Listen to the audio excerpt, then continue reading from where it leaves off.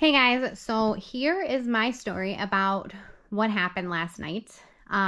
So I was driving home with one of the girls from gymnastics class, and we get on our road, and she's like, "Hey mom, what could be in the sky that isn't stars?"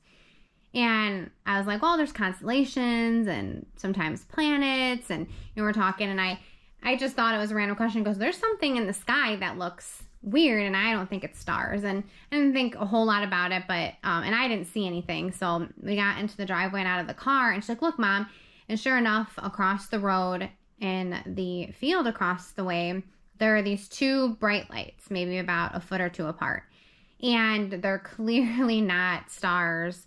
And they're just kind of sitting up there, and I'm like, that is really, really weird.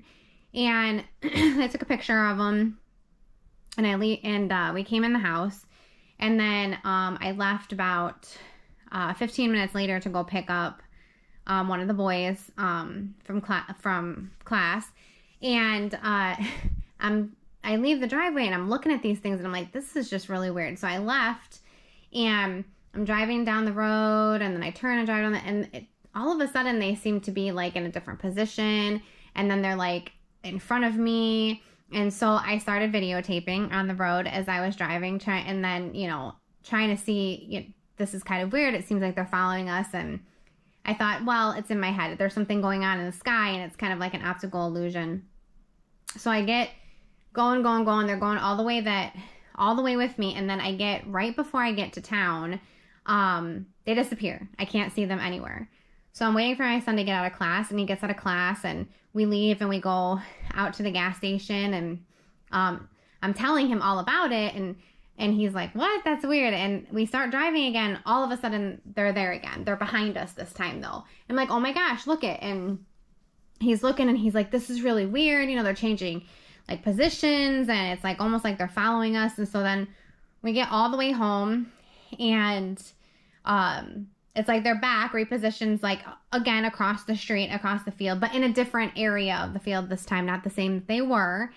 And then, so we come in the house, and, everybody's kind of amped up about what the heck could this be? It seems like, it's like moving directions and following you almost. And so then we, getting settled for the night, and they just keep kind of watching, and they're like, "Oh, they're not there anymore." And then they go and look, and they're not across the road anymore, but they're on the same side that we are, different, like the same side of the road that we are on now. And then they are to the north. And I'm like, how in the heck?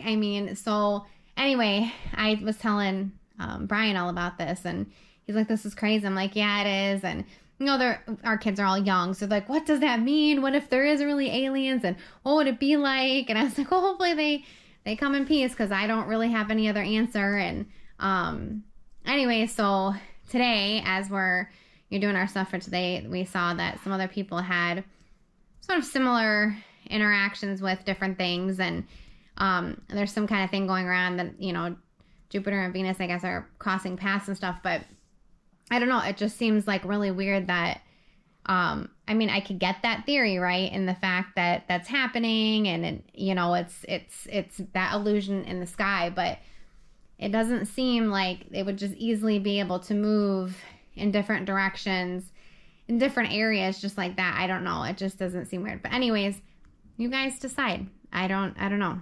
So that's our story from last night, and our excitement, and thanks for watching. Talk to you later.